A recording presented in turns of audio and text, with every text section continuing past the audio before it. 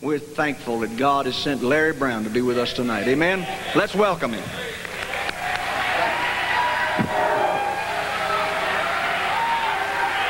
All right.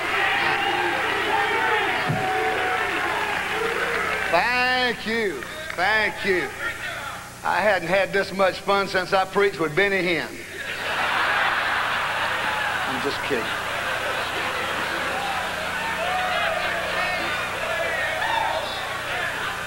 I want you to take your Bible, if you will, please, and turn it with me to the book of Isaiah.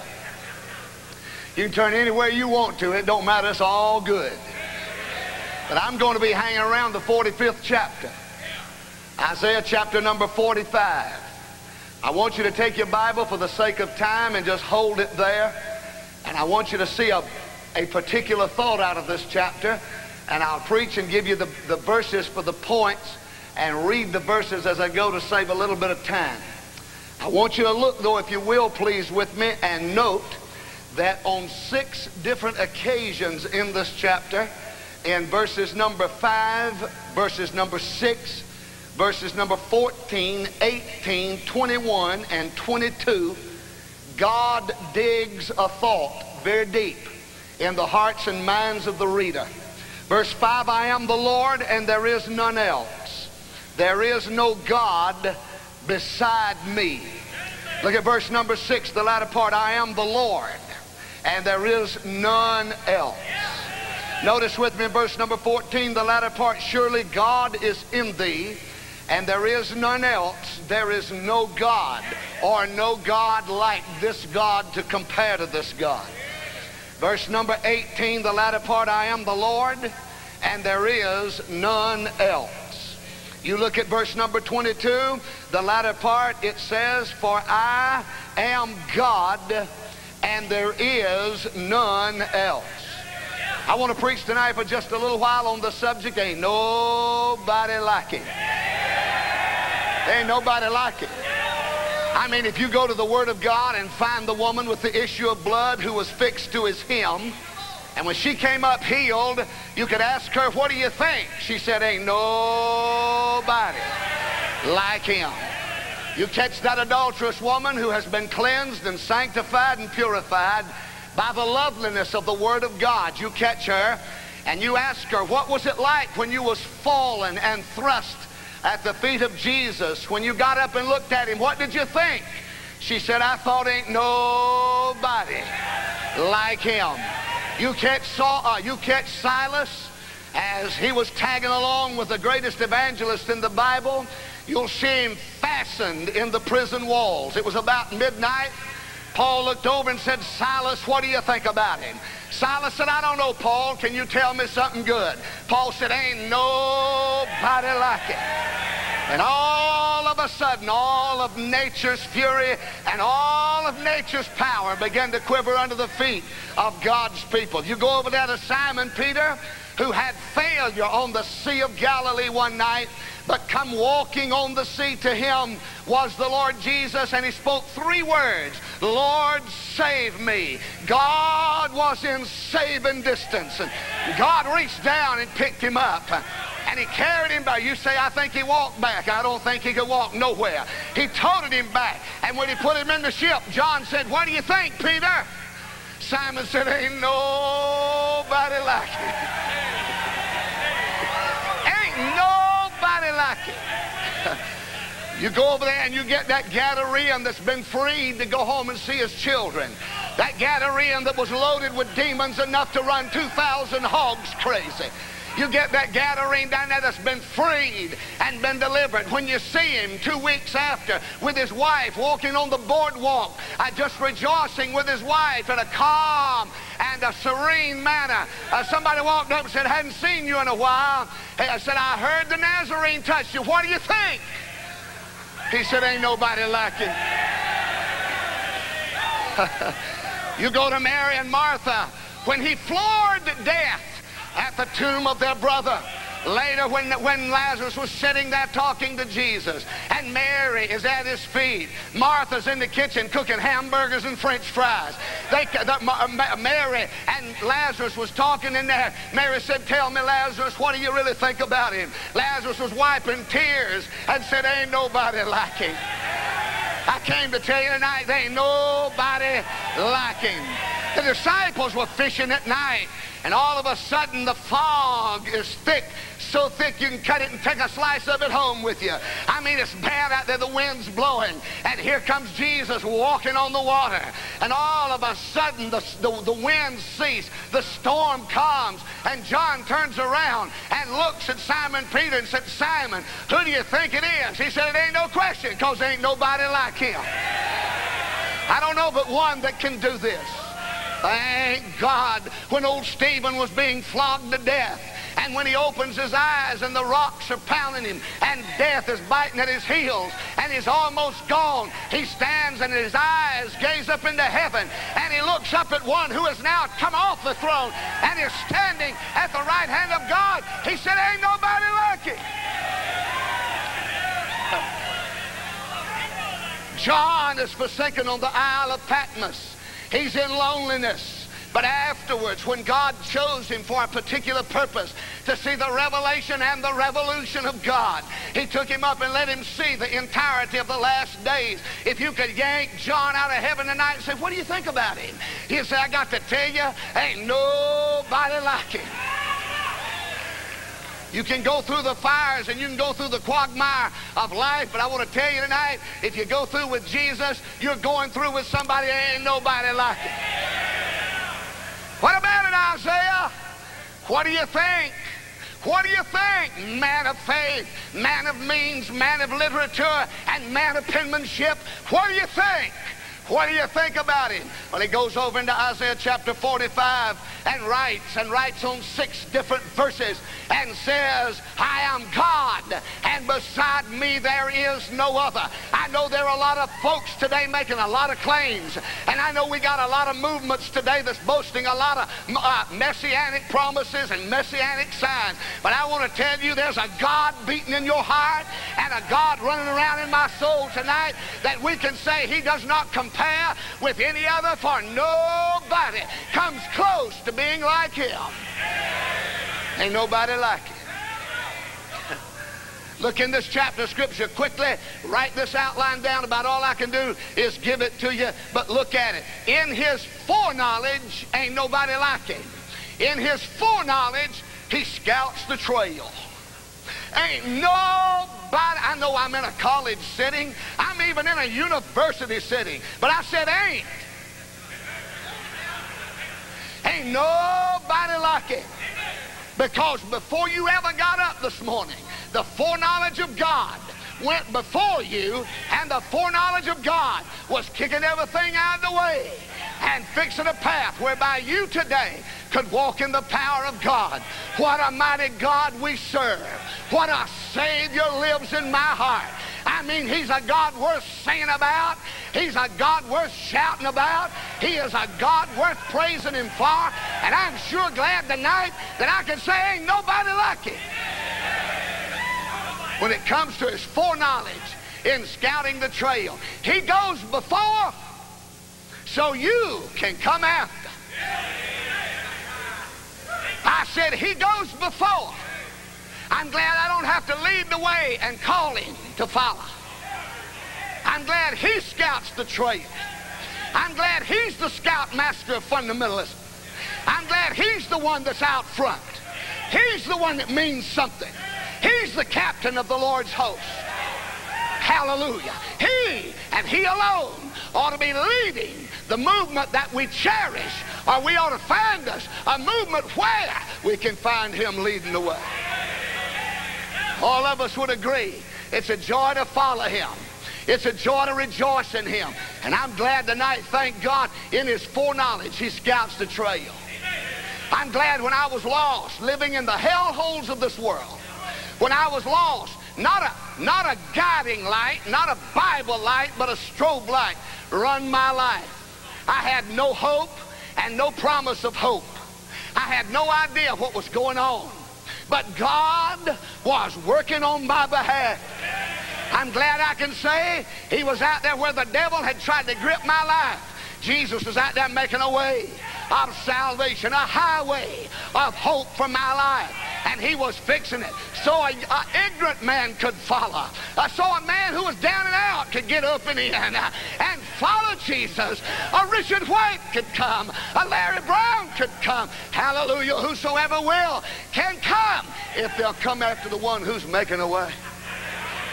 He scouts the trail. Boy, that day I got saved, I wasn't even looking to get saved. I was under conviction bad, but I didn't know it. You know that feeling where your heart's beating 1,000 miles a minute, pumping on the backside of your ribs to where your ribs want to go on vacation? Hello? You say, I don't know what you're talking about. Altars are still in churches for people to find that out. I came into a little old Southern Baptist church and had a seat on the pew. My little old wife with me, as ignorant and as dumb as a stick, didn't have any scriptural or spiritual knowledge of anything at all to do with heaven or hell. A man 6 months younger than I was the interim pastor. They had run the preacher off. Thank God they did, because he was a cloak-wearing, cigar-smoking liberal. But they called an old boy who didn't have no more sense than just to rear back and preach. I mean, just go after it. He was sitting in a chair over here the whole time like this. I mean, he's waiting. He thought they'd get out of the way any time. I mean, he's like a South Georgia bird dog pointing at that mic. When that fella finally shut up and sat down, he hit the pulpit. He said, "Take your Bibles."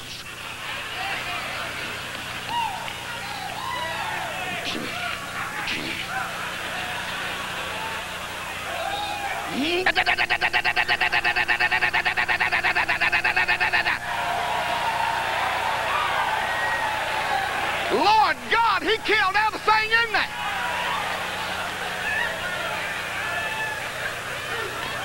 I was back in the back, hiding from it. Scared me to death. I looked about like you do now.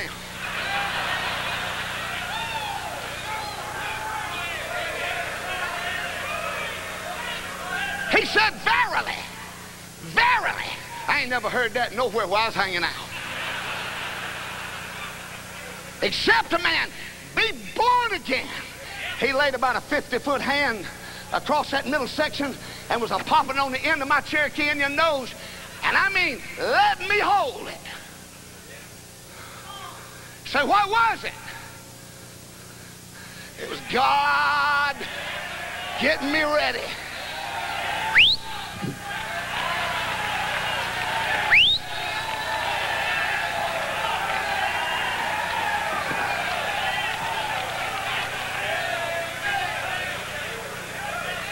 You do not get saved because you was born in America.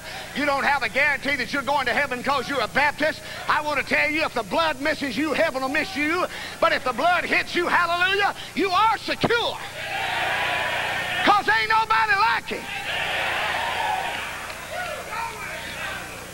And I hit that altar. The night, that was in the morning service. I got so scared I ran out. Jumped in my car. I had one of them, Brother Bowler, that was jacked up in the back, had a 396 big block, 4-speed Muncie, 4-speed. I mean, it would talk to you on the speed bumps at Shoney's. I'm talking bad. You rode. I took it. I took Brother White for a ride one night in downtown Atlanta at 2:30 in the morning. We stopped at a Waffle House where all the pillars of society come out at 2 o'clock and have breakfast. Woman came over, had a half a tooth in her head and 6 in her pocket in case something come along good.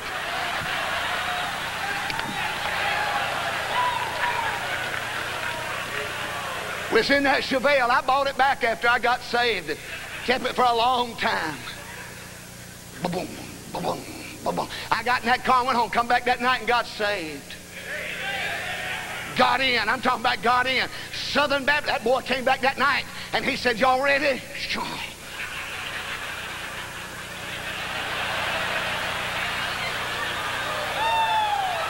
He wanted some of them over yonder. He come back and he leveled me. I was so bad in the conviction I couldn't have swallowed a French fry on a bet.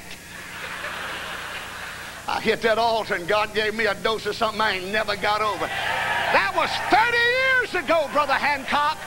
30 years ago, 2 Sunday nights ago, God took a drunkard, shook hell out of it, and made him a preacher. 1 month later, I met an old gravel throat preacher from North Carolina. I'm talking about one of them backwoods boys. I'm talking about them time, bless God. I mean to tell you, keep them lights right, boys. We want to be right in it. I don't know what a light man is, but let's keep it right in it. I'm going to tell you, you know, when you look at them, you need a paramedic watching them. Man, he was preaching in the Holy Ghost power. I mean, he was letting it rip. He was getting it done. He was walking on the back of the benches and wasn't never looking down. I said, dear God in heaven, he come by me and I felt the brush of angels' wings off him. I mean, he was in God, hooked up in the Word, sharing the book, rejoicing over the fact that he couldn't go to hell. He is having himself a time.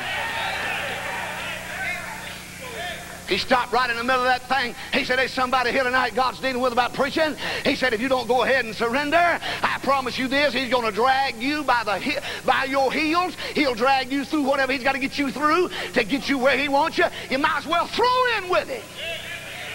He gave the invitation. Place was packed out. I stepped out one of the last ones and came down and got pushed up to the front and got wedged under the Lord's Supper table. I mean, I was folded up like an accordion.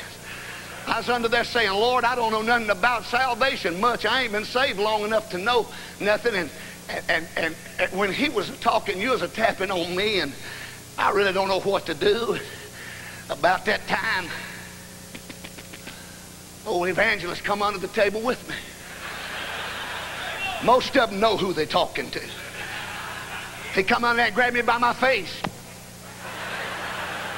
He did. I'm telling you just how it happened. He took me by my face like this, and he pulled me to his face. He was a sweating like a bull. I mean, he's soaking wet. He grabbed me. He said, do you know that God's called? Are you who I was talking about?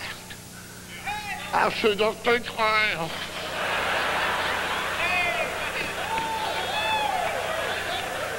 am. He said, what you gonna do about it? I said, I don't know. He said, will you do it if he'll let you? I said, I'll do anything if you'll turn me loose. Then he turned me loose and grabbed me right here. He said, boy, I'm going to pray a prayer, and I want you to listen to it just like God's listening to it. And I want it to echo through the chambers of your life. I want it to walk up and down in your heart. And I don't want you to ever walk away from it.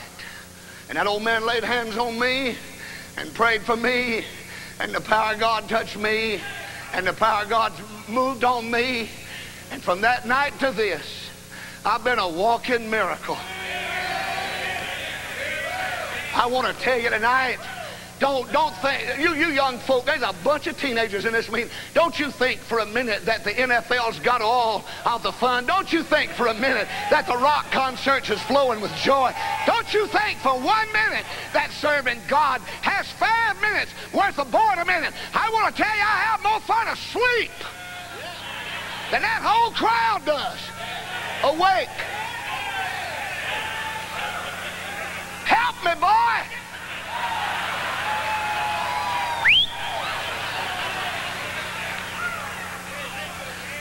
He scouts a trail in his foreknowledge. You preachers, you're not in this thing directing yourself. You're not in this thing saying, well, what am I going to do today? I tell you what, when revival saturates a church, it's not whether or not the pastor knows how to handle it. It's not whether or not the people are deserving of it. It's not whether or not the church is ready for it. I want to tell you, when God gets ready to do something, it's because he's done cleared him off a spot, and he just decides to do it. You know why? That's exactly right.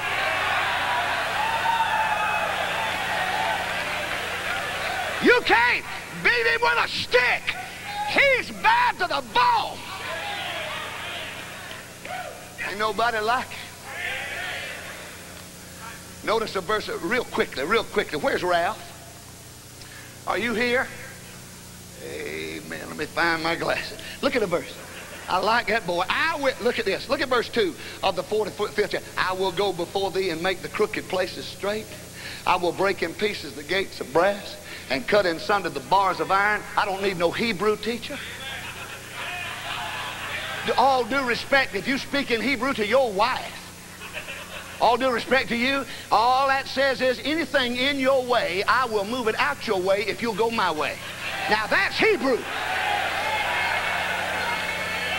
If there's bars, if there's gates, if there's deacons, if there's associations, whatever, I'll get it.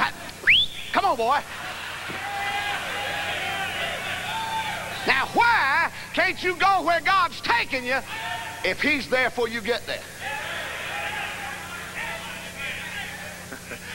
Number 2, in his financing, he supplies the treasury. In his foreknowledge, he scouts the trail. I ain't been nowhere today God wasn't yesterday. Hallelujah. I like that. I ain't been nowhere today that God wasn't already there yesterday. He loves me too much to hurt me. He cares too much to let anybody else bother me. And he's too much God to lie about what he told me he'd do. And in his financing, he supplies the treasury.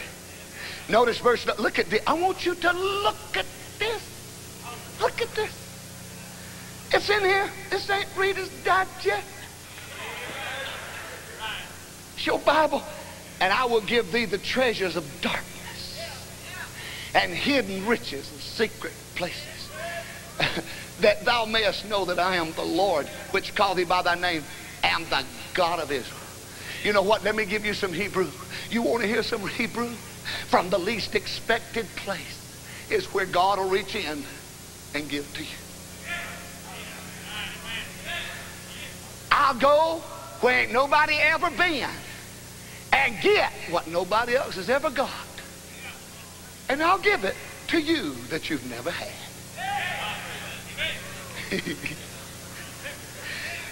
He scouts a trail. It's all right to come down here, isn't it, Brother Bird? Is it all right? Good. He scouts a trail. We ain't got a whole lot of this at home. All we got is just a bunch of this lowly stuff. And my nose about to bleed up there. I'm sorry. He scouts a trail. That means when you're down there in Gibson, Georgia, down there in Glasgow County, down there where, and don't nobody know where you're at, down there in the country with that crowd that don't know how to respect a preacher or love a preacher, down there where you just got a baptistry and doing all right. God just called this old boy to preach not long ago, and he's been training under us, and he's down there pastoring a church, down in the woods, down in the wilderness, down yonder in the country. Hey, it's good to know that there's a God who knows where Gibson is, and a God who knows how to clear the trail. And a God in his financing who knows how to supply the treasure. What God calls a man to do, God already has the check written. He's just waiting on faith to pick it up.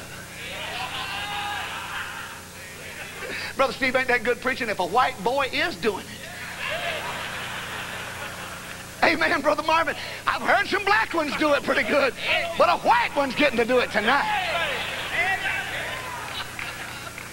He supplies the treasury. He supplies. We're right in the middle of a building. They're putting pews in our place tonight. And I don't even know how I'm going to pay for them in the morning. But I do know this. Me and God's going to be awful embarrassed Friday if he don't do something tomorrow.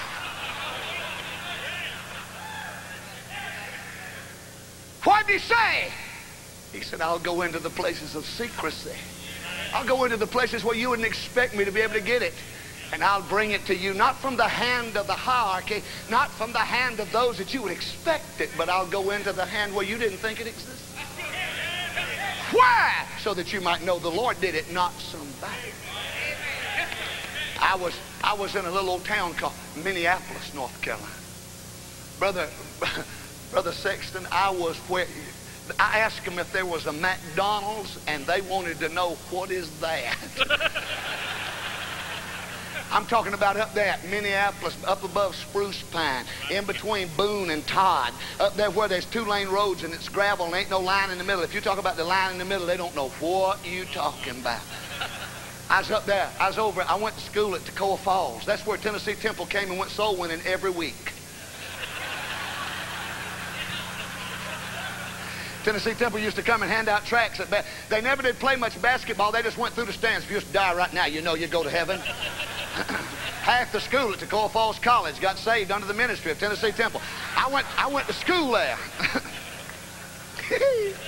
Ain't we having fun in Tennessee? I was in that little old country church. They called the school and asked if you got anybody that can preach to a bunch of young people for the weekend. Said, yeah, we got one old boy. It was during the Vietnam War, and most of them was there trying to get out of the battle, you know, and I was there looking for the battle. I just came out of the Navy, and I was ready. Man, I was so eager and longing to preach. And they said, yeah, we got one boy. Now, we don't know what he'll say. We don't know what he'll do. We'll send him to you, and you take him for what he's worth to you. I got an old 62 225 Electra Buick that I had. I'd bought, both doors looked like the Battle of Armageddon and went off in the back seat. I went off to college in that thing. I drove over there, barely got there, didn't have no money, didn't have nothing, barely got over there and preached on Friday night, had a time. God just came in on us. It's in July. In July, just had a time. Got off over there, and the preacher left the service, and there was one old man back there trying to turn the lights off, and I was soaking wet. I said, where'd the preacher go? I said, where do I go? He said, you stay in the prophet's chamber next door. Now, you know those are the spookiest places in America. I need a witness back here. That's black for amen. Would y'all come on, please?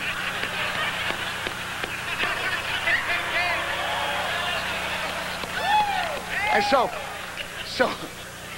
so they took me over there to the prophet's chambers. I went through a little bookstore and went back in the back room where there was a cot with an army blanket on one end, a cot, and a sink over here. And I sat down on that cot. That guy said, well, I'll see you tomorrow. I said, yes, sir, I'll see you tomorrow. I ain't had nothing to eat all day long, and he gonna see me tomorrow.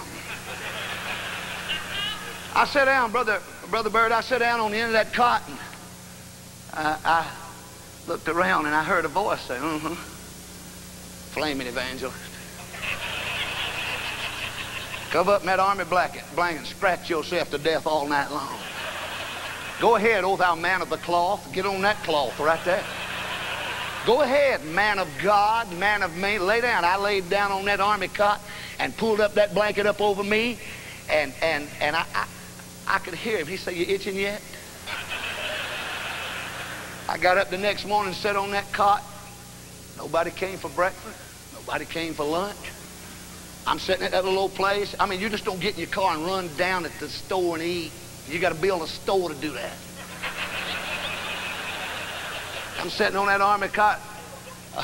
All of a sudden, about 12 o'clock, my stomach starts thinking my throat's cut and goes to growling like a bear. And nobody comes that afternoon. And that night, everybody starts coming for church, and I go over there. I'm fasting, not by choice.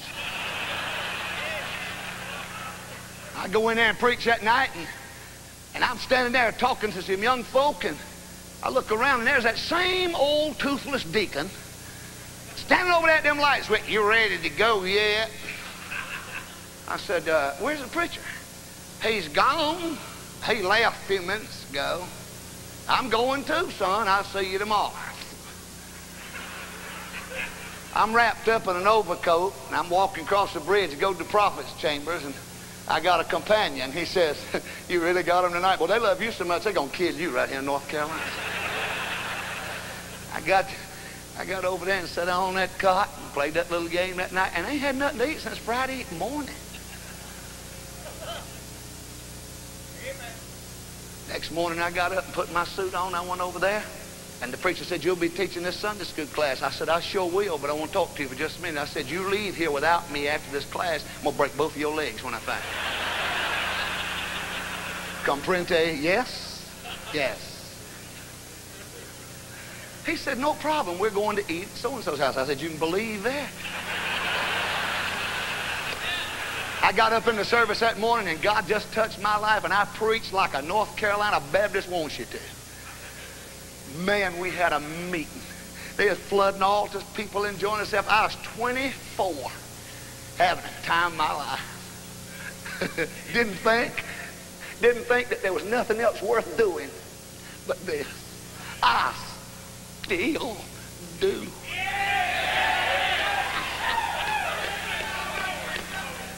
I don't know what the rest of you is doing, but it's a boring. I'd quit and get God to call me to preach if I should. And I preached, and I never will forget this. Old man come walking. Now listen, old man come walking down the aisle. He had on a pair of them overalls, you know, unbuttoned where you can get your hands in them, you know.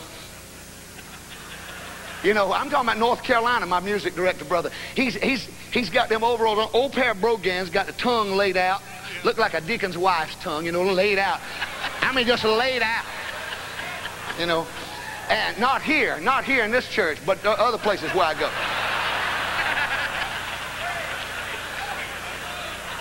And laid out. He's got on an old flannel shirt and old flannel hat, and he's got that North Carolina. He's so bow-legged he couldn't hem a hog up in my ditch.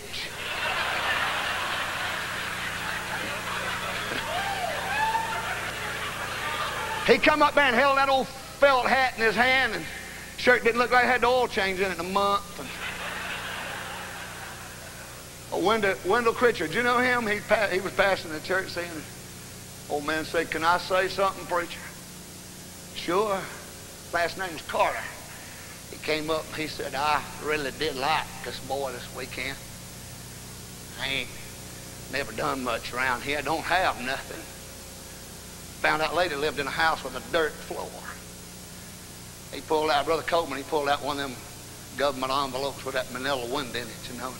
He said, I got my little old government check yesterday or the day before, whatever. He said, God spoke to me back there just to sign it over this kid. He said, young men like this are preaching, old men like this ought to help me.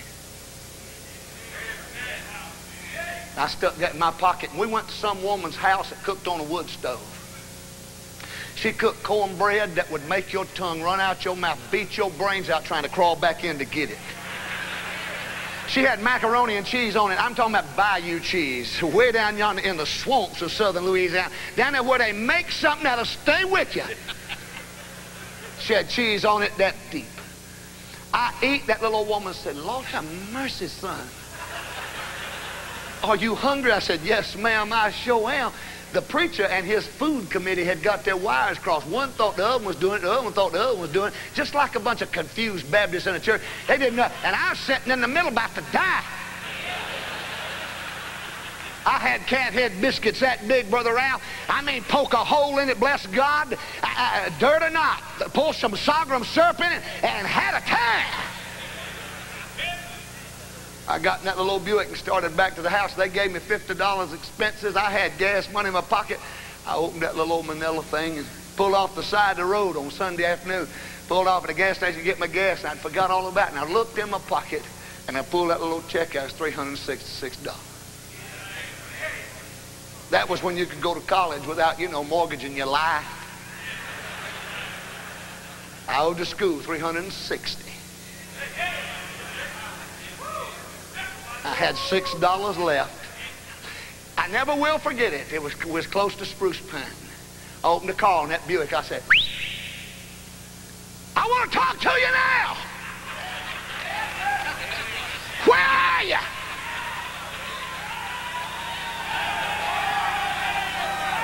Where are you now? You was running your mouth on the cot.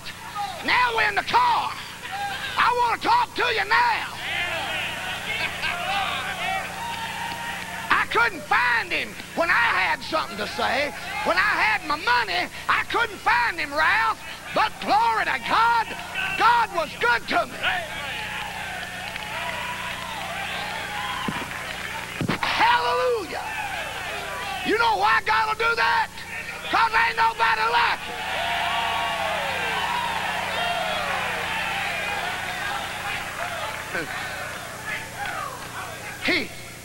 He scouts a trail. He got me and mine. He's clearing a trail. He says it's going to cost a little something for him to travel this way. And he always has his pockets full. He just says, come on, boy. Come on.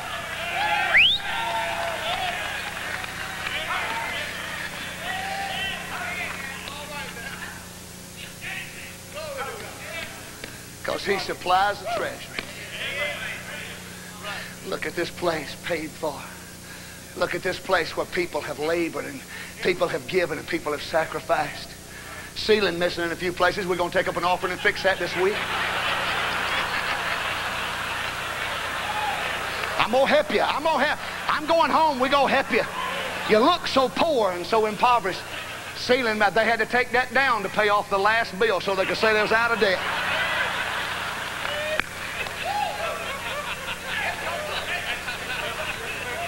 I tell you what they done when that revival come through here. They had to knock some of the ceiling out so they wouldn't suffocate. The power of God was in here so good. He just scouts a trail. In his foreknowledge, he's out there in front of you, preacher. Hey, holler tonight while you can, because you're going to get hollered at when you leave. Go ahead, it's all right. Nobody cares. Just go ahead and say glory. It's okay. Hey, we ain't going to tell nobody. And I got to tell you this last one. He scouts the trail. He supplies the treasury. And not only that, in his fondness, he specifies the traveler. Right, amen. Right. Yes, sir. He specifies the traveler. Hey, Al, jump up real quick and read verse 4. Read it like a preacher now. Read it. Read it. Verse number 4. For Jacob, my servant's sake, and Israel, mine elect, I have even called thee by thy name. Hold it. Read that again. I have even called thee by thy name. One more time. I have even called thee by thy name. Again. I have even called thee by thy name. Read the rest of it.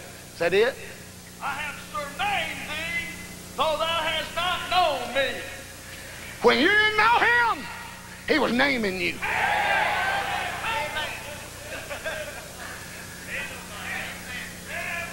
In his foreknowledge, he scouts a trail.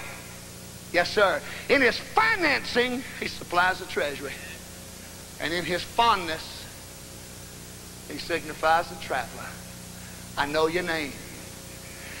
There's a new name written down in glory, and it's mine. Oh, yes, it's mine. And the white-robed angels sing the story. A sinner has come home.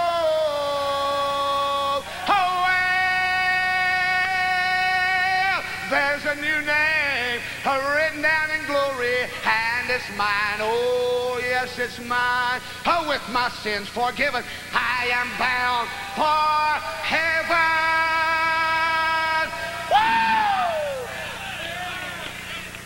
Woo! Never more.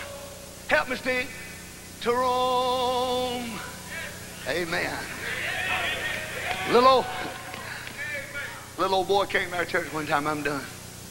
Thank you for letting me come. You put your reputation on the line. Your name is up for grabs. You done, boy. But ain't Ain't we had a good time while we was here? Hey, the little boy come to our church. Steve, what was the little old boy's name that went? Who? Britt. Little old Britt was 8. Britt got saved in children's church one morning. And his mother and daddy hadn't been there long. They standing down there, and little old Britt standing right one night after service looking up at me. Kids running everywhere, you know, going just everywhere. Little old Britt was standing there, and I grabbed one. I said, boy, what you doing running around up here? Hey. And little old Britt was standing there. I said, can I help you? He said, yes, sir. His daddy was standing down there. He said, he wants to tell you something. I said, what is it?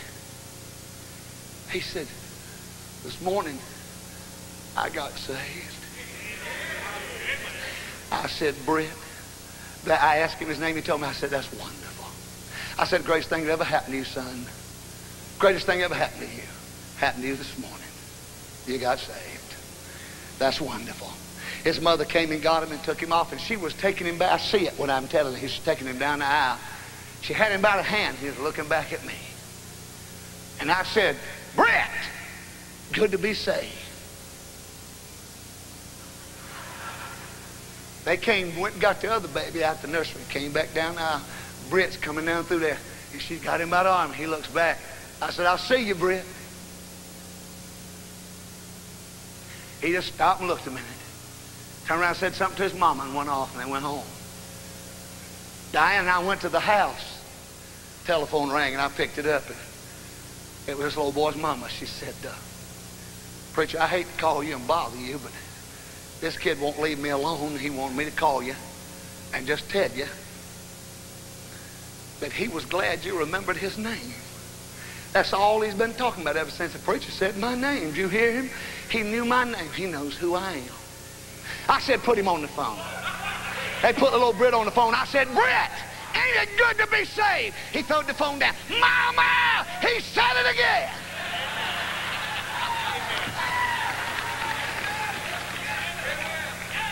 She came to the phone. She said, you don't know what you know in his name meant to him. I said, God bless y'all and good night. Hung up. We're sitting down eating.